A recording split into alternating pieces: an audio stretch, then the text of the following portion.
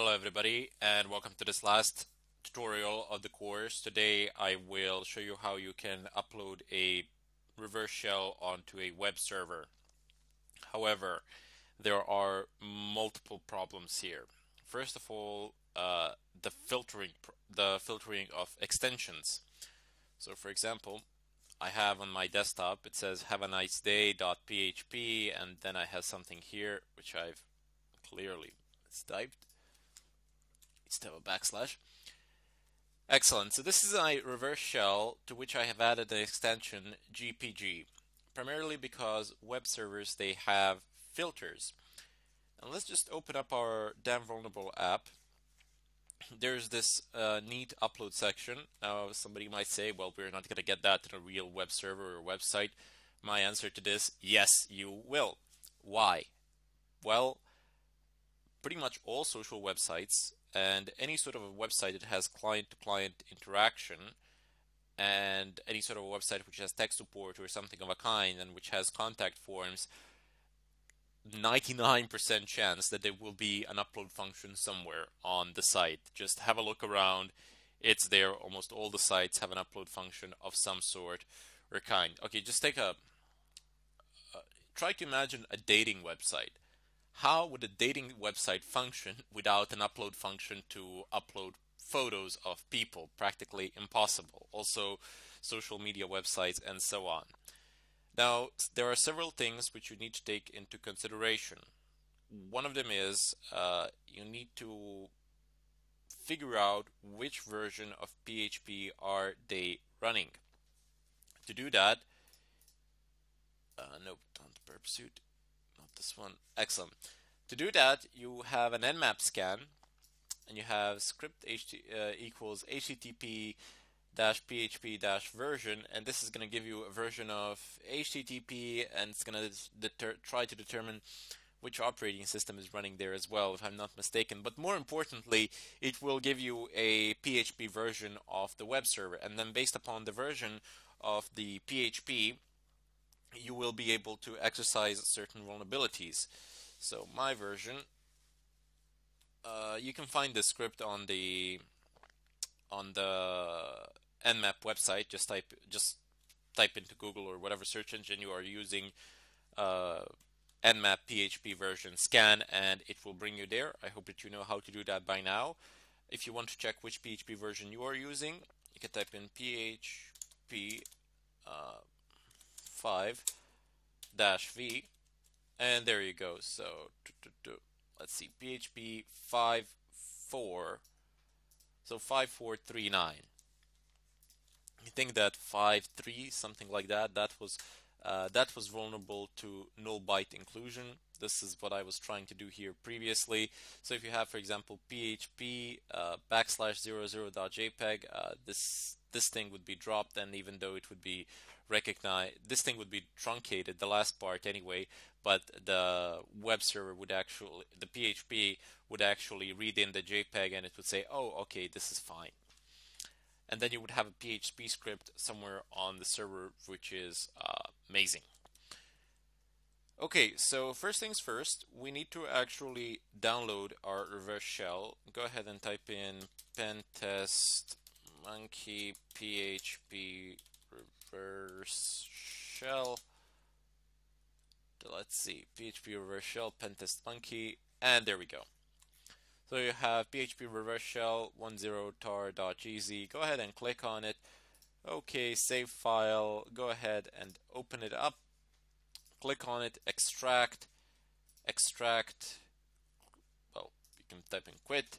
Go to your downloads folder. It should be here around somewhere. Excellent. So in the downloads folder, I have PHP reverse shell 10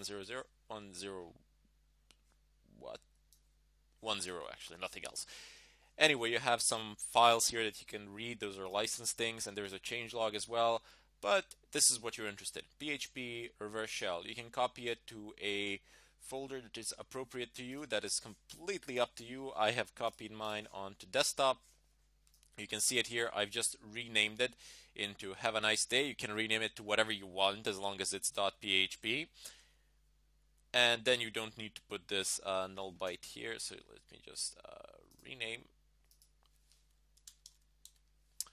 Excellent. So it's .php and I have .jpeg, but let's delete .jpeg for the time being and let's leave it at .php and let's see what happens here. Where is it? Oh, I have so many things open down here. Keep in mind that when you're attempting a pen test and when you're attempting to do this, what I'm doing now, you won't be able to do it on the latest version of PHP. So no way. Very difficult. You're better off with an SQL injection than you are with what I am attempting to do now. This is just so this you can conduct a scan of a few servers or a mass scan because, well, not saying that you should scan the servers that you don't have permission to scan, but people have been doing mass scans of the servers and they've been figuring out which PHP versions they are running. And if they see, like, they've made these scripts, it's a pretty simple script. It basically says if the version is lower than this number, give me the IP address and attempt to do the following. Believe it or not, there are a lot of servers out there which are not updated. Obviously not Facebook, or obviously not Google or Twitter or something like that, but still a large amount of sites would be vulnerable to something of a kind. And I would strongly suggest that you take a look at null byte. So just null byte. That is the thing that you saw in my file name a moment ago, like .php /00.jpeg. That's going to work on just a little bit older versions of PHP. So if somebody didn't do the latest updates or something of a kind, they're going to be in a ton load of problems. Anyway, we're going to go to browse, have a nice day.php, open, we're going to say upload. Your image was not uploaded, and for some strange reason it's popping it up here. I have no idea why. Doesn't matter. It says your image was not uploaded, so there is a problem. Let's take a look at the source code. Obviously on a real site you might, well, maybe not obviously, but on a legit site you might not be able to see this, the checking mechanism. But anyway, it doesn't matter. You have a way of assuming this. So it says uploaded type needs to be image, JPEG, and upload size needs to be lesser than this. So what shall we do when we can't actually see this? Well, go to the upload function and try uploading different file formats. Don't just try the standard ones. Try whatever you can. Try unorthodox one. Try the weaker ones, etc. Whatever you can, try to upload it. See what sort of error messages you get. And if you get, I don't know, you're unable to upload one type of file, but you're able to upload another type of file, you'll see what the filters are like and what they are doing. And if you try to upload files of certain size, you don't need to try to upload 100 of them. You can just try to upload those that are equal to the size of your reverse shell or that are greater than the size of your reverse shell. In such a case, you will be able to determine whether you will be able to upload your reverse shell or not. In case that your reverse shell is significantly bigger than the size allowed, look for another shell that's smaller. These things are pretty small anyway. So what shall we do? We shall go to Edit, Preferences, go to Advanced Network Settings, Manual Proxy Configuration, type in 127.0.0.1, and for port 8080, press OK, close. We're gonna start up burp suit. Takes a while to load, but well worth the wait. Anyway, we're gonna intercept the request in burp suit, and then we're gonna alter it a little bit. You might have noticed that I'm using the medium setting on the damn vulnerable app, primarily because you're not gonna be able to do this on high setting. There is no way. If you manage to do it, feel free to post it on the net. It will be a 0-day vulnerability, and you will get the credit for it. Anyway, so it's target. Click on proxy. Options, make sure that this one is ticked, 127.0.0.1:8080. Go back to intercept. I'll go back to the browser. Oops, not this one. Excellent. So now what we shall do is also rename the file as I have renamed it before. Dot, what shall we name it? JPG. And even though you see some sort of picture here, you're not going to be able to open it on the site. I'll show you. So, where is it? Okay, so browse, JPG, open, click on upload, and now go into Burp Suite. Here, you're going to be able to reformulate the request and to tell it pretty much whatever you want. So it says content, disposition, form data name, uploaded file name, have a nice day, .php.jpg. Remove the JPEG from this and then say forward. Tell me it was uploaded. Yes, it was. Excellent. Now we're gonna go ahead and copy this part so we see the place where it was actually uploaded.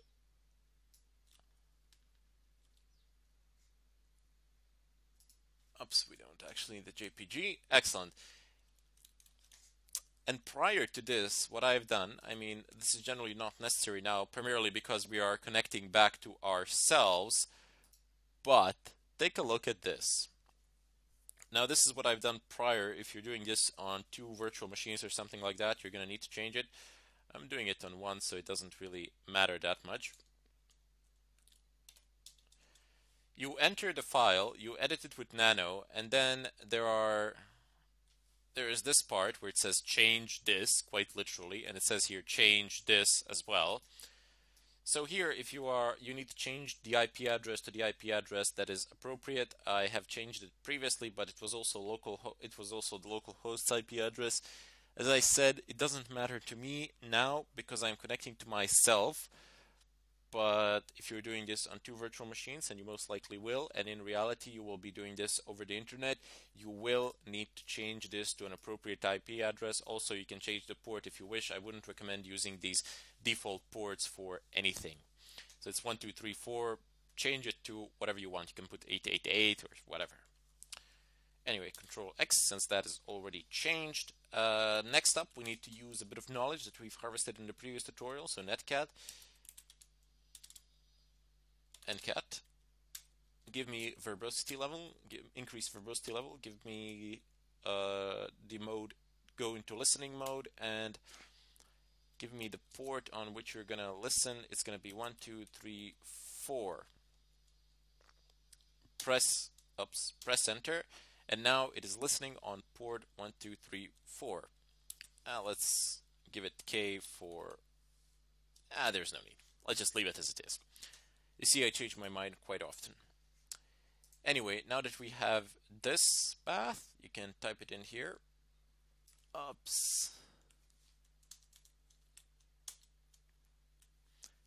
See, it's spinning. And where is the terminal? Oh, no, that's Burp Suite, that's PowerShell.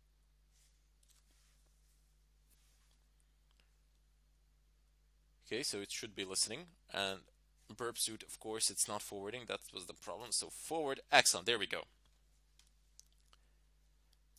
Now we have a connection to the web server and can't access TTY job control turned off. Okay, so no problems. Give me ls. You see, I have access. So let's go to root. Oops, tab does not work. Root. And it stands to reason that doesn't work. Desktop. Press enter. ls. There we go. We have successfully made a full circle, and now we are in have a nice day.php JPEG. From this point on, you can do whatever you want to the machine. This was an example of reverse shell on Linux. Linux systems and operating systems are not invulnerable, in spite of what the internet has been saying. They are also full of vulnerabilities. But they get patched really fast though, primarily because it's open source, community works non-stop on it, and vulnerabilities are discovered in a really fast and patched really fast as well. So it's a very secure system in that sense. Microsoft is a bit slower, if I'm not mistaken, in terms of patching these things. Probably because it costs money, and for Linux it's practically free, thanks to thousands of volunteers worldwide who do it. But anyway, keep in mind that Linux is not beyond, is not like unbreakable, impregnable. It's not invulnerable. It's an operating system like any other. It has flaws. You cannot prove that it's impossible to break into it. You can only prove that it is possible to break into it.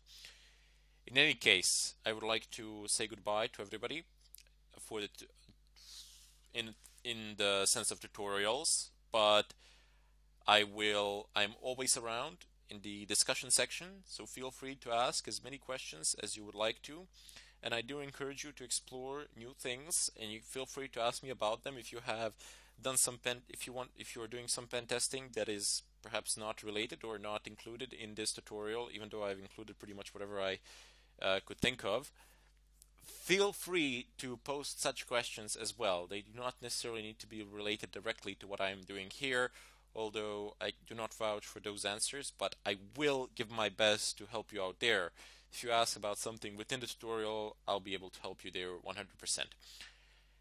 Anyway, until the next course or something of a kind, I bid you all farewell, and I thank you for watching.